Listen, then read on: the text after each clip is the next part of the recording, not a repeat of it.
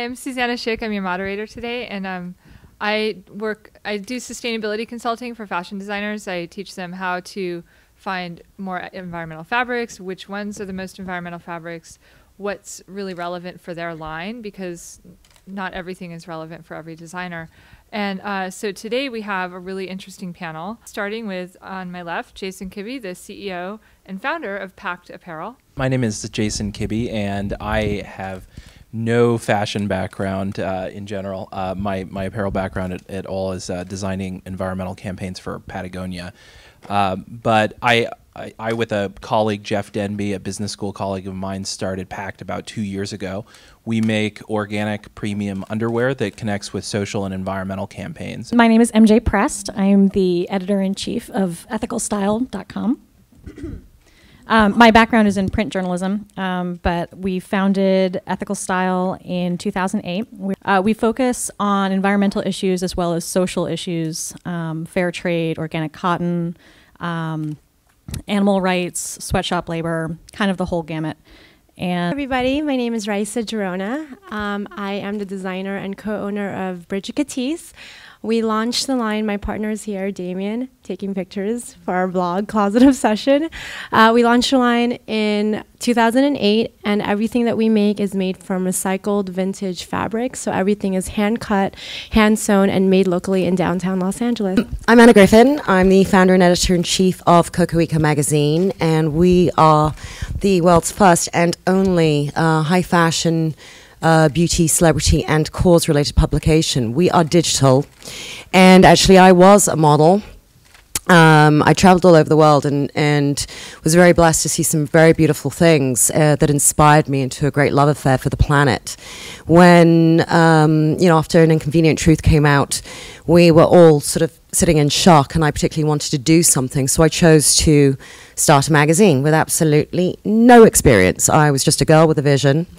2 years later, it's really exciting. We are moving into live fashion events. So we're doing New York Fashion Week next year. We're also doing a live show in Brazil in October. I've been asked to do a live fashion event in the Caribbean in the spring. And we're also going to be bringing commerce into our site in an effort to support both sustainable designers and beauty brands, and also make product accessibility easier for you guys as our readers and consumers. I think the most exciting thing for us is we're sort of billed as the Vogue for a new generation, because we are, very, very conscientious. Everything we do is ethical, and actually the same with Ethical Style. Whether it's fair trade, it's animal rights, it's cause, it's women's issues. I mean, you name it. We are really a cause-based publication, but wrapped up in a very, very glossy, very sexy package.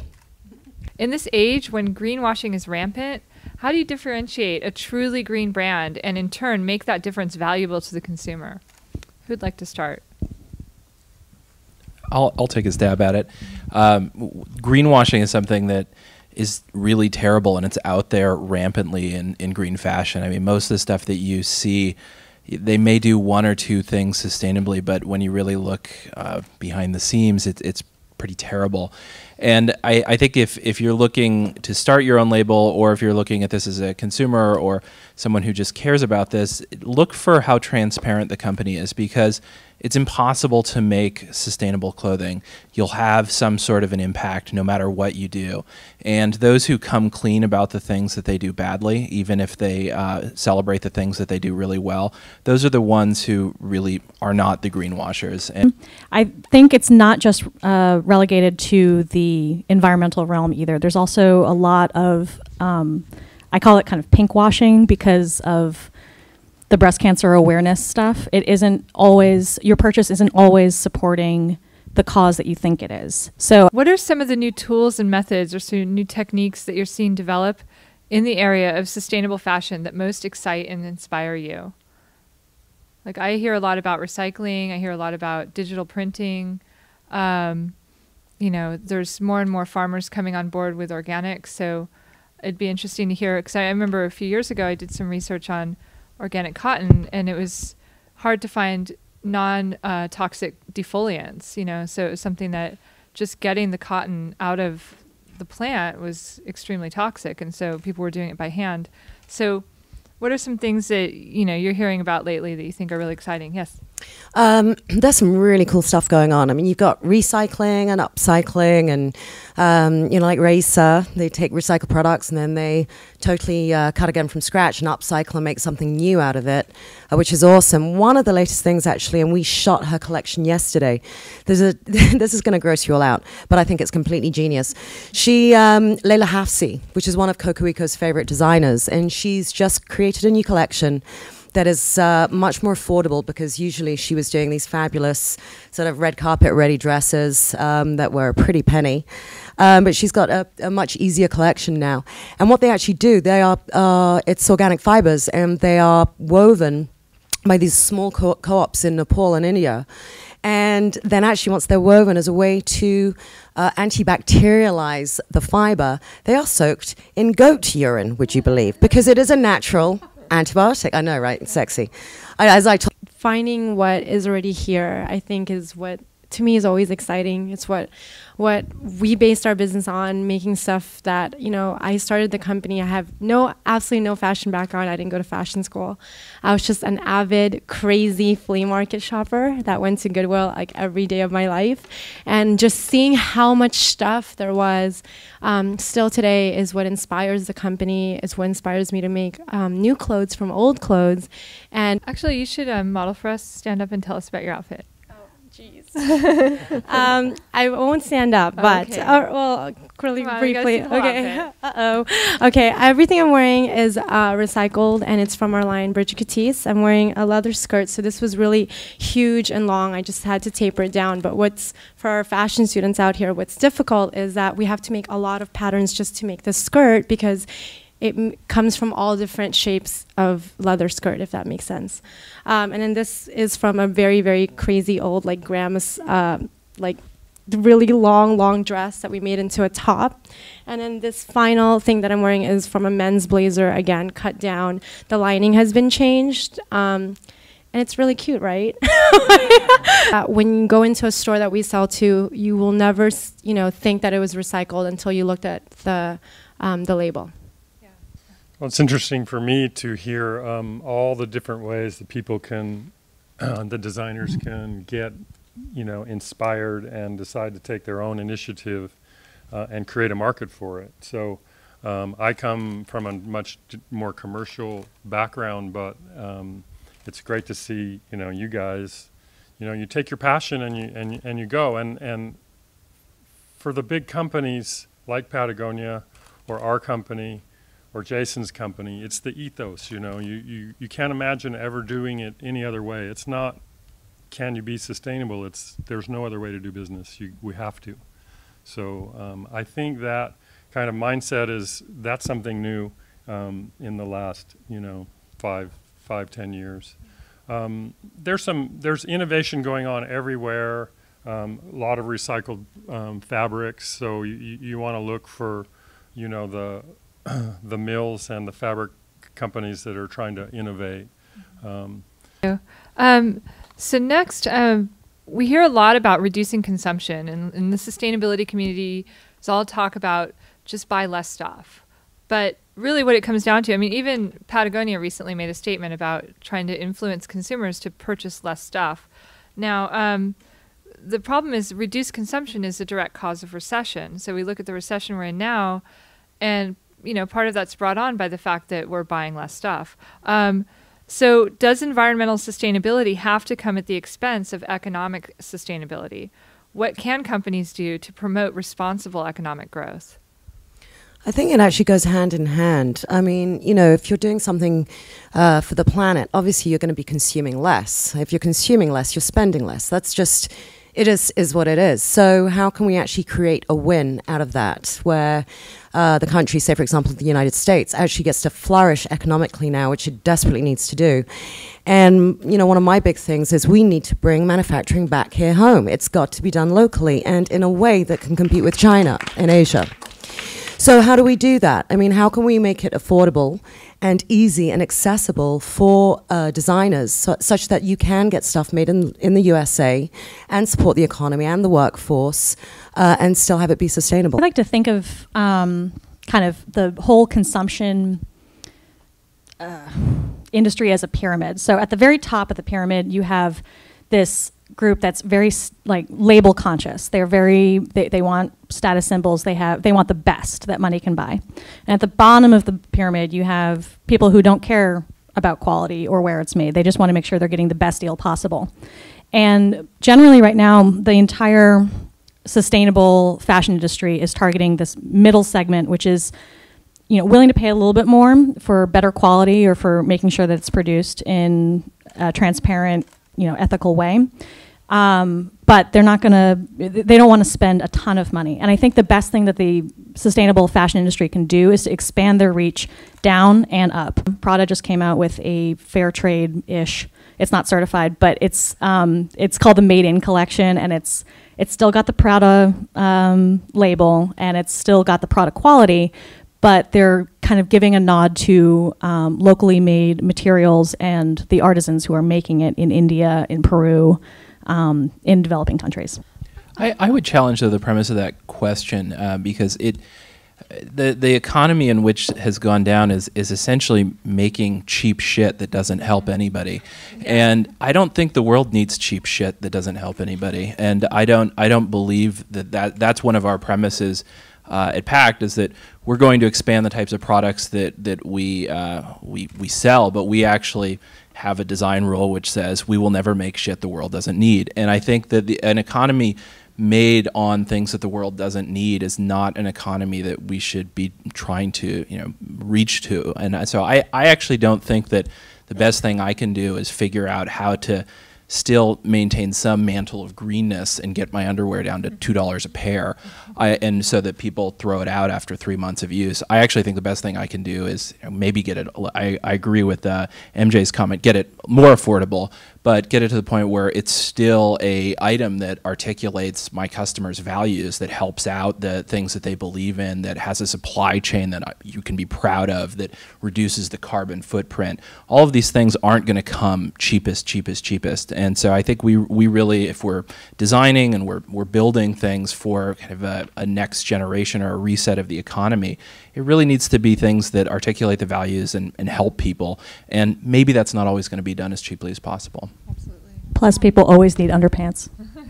That's why we're in it. So it's like, I cannot make it cheaper. That's just the bottom line, unfortunately. But I have to go off of the fact that what I do is special and it's one of a kind, and that's the selling point, and period. And the whole thing with fast fashion and in the age of fast fashion, do you think we should be trying to change consumer behavior to get people to, you know, buy these more classic pieces, or should we be looking more at finding ways of making fast fashion more sustainable? And I know none of you are actually, you know, designing for H&M or, you know, Zara or whatever, so it's a whole different aesthetic when you're, you know, trying to do your own small line and then compete against that, because they have the volume, you know, they have the efficiency of scale that they can charge ridiculously low prices, where, you know, it's hard to compete with. So, but, you know, maybe speaking to MJ and Anna, how do you see, you know, getting consumers, or, you know, what do you see can be done to get consumers more interested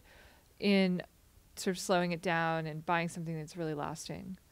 H&M last year on Earth Day released something called the Garden Collection, and it was basically presented as sustainable, and there were good things about it, but it was still fast fashion. It was, and probably the best thing that they did though was make it a limited edition, and it sold out in a hot minute.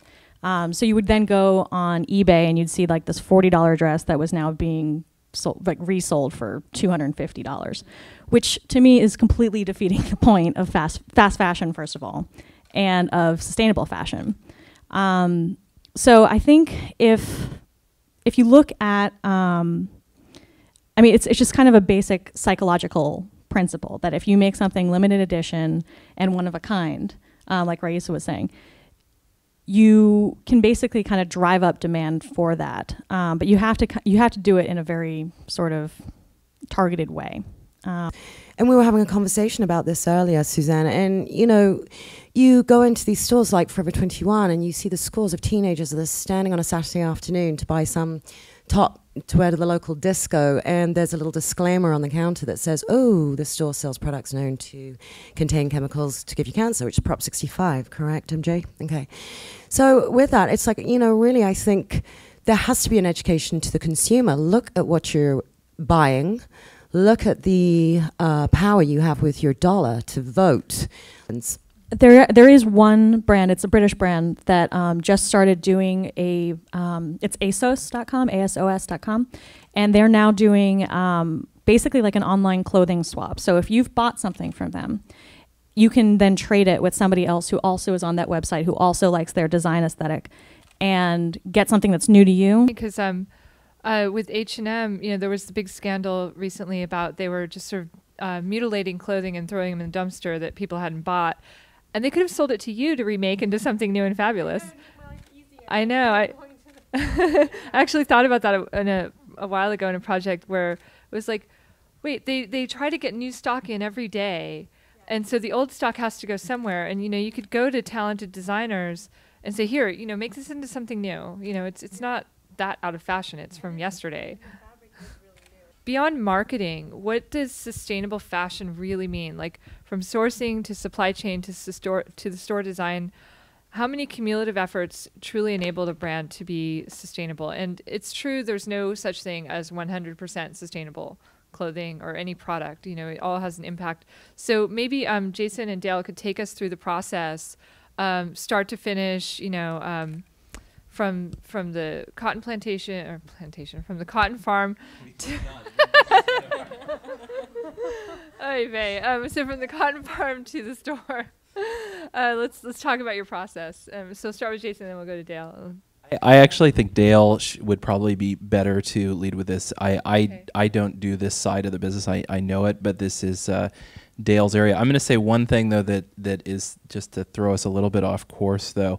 That the most important thing I think is that we often on these kinds of panels talk about it. Well, if you do X, Y, and Z, that will be great. The most important thing to have a sustainable clothing company is to make a really good product. The sustainability doesn't matter if your stuff doesn't sell. Basically, because everything is one of a kind, the buyer has to pick, and they don't know until they open their shipment what they're getting. So it's very full of surprises.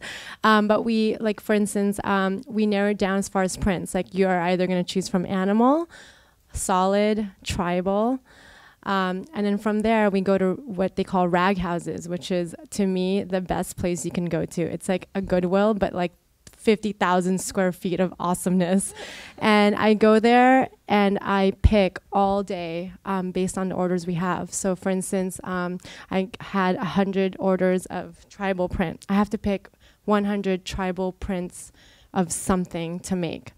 And then we wash it, and then from there it goes to downtown, and each one gets cut. And so it's very stressful because sometimes you don't find it, but 99% of the time I do, because that's how much stuff there is out there. There's so much stuff, and there's so many rag houses locally. Want to be proud of, and that when people go up to buy it, they don't even really know that it's recycled. So, yeah, definitely. I remember when I was at Burning Torch, they had She designed a jacket that was made from Arctic parkas, like these white parkas that they wear in the snow. It's snow camo. It was basically so you're camouflaged when you're out fighting a war in the snow. And they were a particular Swiss snow camo. And the design assistant was on the phone every day, all over the world. Do you have any of this Swiss snow camo? Like they did not have enough for their orders. They had this great sample, and a lot of people loved it. So it was tough, and it's hard when you're dealing with vintage, to find everything that you need. With the Global Organic Textile Standard, it makes it much harder for us. We only have one dye house in the southern half of Turkey. There's only one place that we can dye our products. I mean, in my career, I've seen, blue rivers turn clear in Portugal. Talking about reducing, the time and temperature, reducing, salt, reducing water, being more efficient with the whole process. But you go to China and you don't ask the questions, or you don't visit and see with your own eyes, you have no clue what they're doing. And that's where it gets dicey. So the certification, if you buy a certified product, then you know that somebody was looking after it, and you can't always be in China, doing all that. So. Absolutely. I remember walking the floor at the Magic Sourcing Expo in October, and I think it was October. Anyway, talking to different textile vendors, mostly from China, almost predominantly there, and asking them, oh, do you have organic cotton? Do you have bamboo? Do you have recycled polyester? Can you do this in recycled? And it was really interesting to gauge their reactions because these are sales reps. And so some of them were like, oh yeah, whatever you want, we got it. And then other ones were like, well, actually, I'm not so sure, but I can look into it. And that was the one that I was interested in, the one who's not just going to automatically say, yeah, anything you want. Because, there are people who will promise you the moon and then just do whatever they're going to do. So at this point, we're going to open it up to the floor. I'd love to hear your questions for the panelists. Yes. Do you think sustainability can kill fast fashion? Because I personally think it's a very disgusting trend. I do not like what fast fashion does to small to more established designers. Yeah, no, I mean, God, I don't even know what's going to stop fast fashion in its tracks. And it's funny, I'm a very, very dear friend of mine. She makes gorgeous, gorgeous costume jewelry. It's all out of recycled sterling silver. And she got ripped off by Forever 21. Massively ripped off. And, you look at that. Now, she was lucky. She got a lawyer. She fought and she won. But while this is going on with them, it's really providing a very, very difficult course in general moving forward. Sustainability is not going to kill fast fashion. I don't know what is going to kill fast fashion any more so than the education of the consumer and the wake-up call, the realization that what am I supporting here? Where am I putting my money? Am I supporting brands that rip others off? Christy got lucky in winning her case. I know a lot of people that haven't. And Forever 21 have ripped off, Gwen Stefani. You name it. They're just out there churning all the time. It's going to be the consumer that kills fast fashion. So that goes back to your question earlier, Suzanne, about, the education. And I think designers working in conjunction with lines like Walmart and Target and doing sustainable collections, that's really a way to go. It's in the education of the consumer. That's what's going to kill it. I also think it's going to be the consumer educating the big business. I think as long as there's a demand, I think that the supply will follow. To actually throw a slightly different perspective, that I actually don't believe that consumers are going to necessarily be the driving force. I think they're only going to be the driving force once they have better alternatives in front of them. And right now, we see this when we survey our customers, that sustainability or the values behind our product is a fourth purchasing criterion at best. And this is with a really, really, really highly educated, super sort of green group of people, and yet it's a fourth criterion. Actually design something that is an alternative to fast fashion that makes fast fashion look disgusting. There's such a trend in food right now with locally grown vendors and farmers and food, but in fashion that hasn't translated as much. I know companies like Project Alabama are now growing and milling their own cotton in the Southeast so that they have greater visibility of the supply chain. Do you ever see that being something that moves away from the fringe into the mainstream in fashion or becomes more popular? I want to actually start with that one. It's something that I've done a lot of research on, and also what's funny, you mentioned Project Alabama. I recently was in Loehmann's and bought a Project Alabama shirt that was made in India. And I was like, wait, what? But that was kind of shocking. But, people in India need jobs. And what's interesting is a lot of the designers I've worked for, because I've been in product development in the industry since before time began, and in New York and LA. And New York used to have a really thriving manufacturing base. And LA did too, and you can still get things done in LA, but like what we were talking about before the thing was that you can't get the one-stop shopping you can get in China, so that sort of needs to be as easy to get as good quality, even though it's more expensive. It's always going to be more expensive to make here, but the quality is not. China's quality is so much better than it used to be now, and it's so much easier for designers. So it's something where you can't just, it's push and pull. So the customer has to look at the label and go, where is this made? And go, why is this, $500 designer dress made in China when it used to be made in Italy. Why am I going to pay $500 for it still? You know, and so there needs to be that awareness on the consumer level, but there also needs to be something easier for designers so that they don't have to work harder to get stuff made locally than they do to get it made overseas. So I think the future for me for sustainable fashion, it's absolutely infinite. And what I really would like to see, and I think we are headed much more that way, because I think, you know, from what I've learned, consumers are starting to care now. As far as the future of sustainable fashion, the Natural Resources Defense Council is doing a lot they've been working with some of the larger brands like Nike and Walmart to, you know, really help them to find, they've created this sort of best practices for factories in China, and a lot of factories are sort of coming on board with that. And then they're also now starting to work with the more high-end fashion designers in New York to get them interested in using the more sustainable factories. So it's something where it's like, look, if we're going to have all these things being made in China, at least let's try to find the factories with the best practices and teach them how to implement those best practices. So that's an option. Yeah. Sustainability or sustainable clothing or eco-friendly clothing being a little bit more expensive, sustainable clothing, whether it be made domestically, being a little bit more expensive. How has the recession affected the cause of sustainability in the garment industry?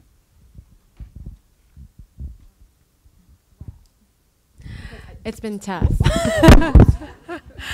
I was having a conversation with Anna and Suzanne about. I just want to add one thing before I fall and die. Just because when we were talking about fast fashion, the Forever 21s and the Topshops, well, Topshop not so much, but the H&Ms, when the recession hit, everybody was very proud that they only spent less than $20 on a pair of jeans or, you know, a shirt for $1.50, and people were speaking this way, and sustainable all of a sudden went to economically what they could afford.